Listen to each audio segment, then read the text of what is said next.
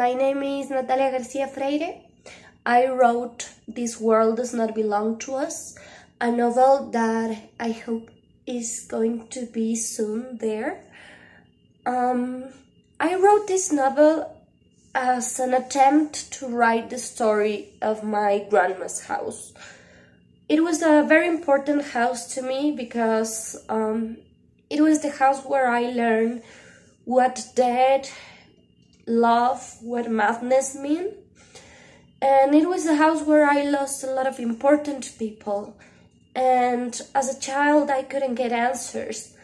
So as I grew up, I tried to use fiction to get those answers. I tried to use fiction to reach those people, those persons I lost.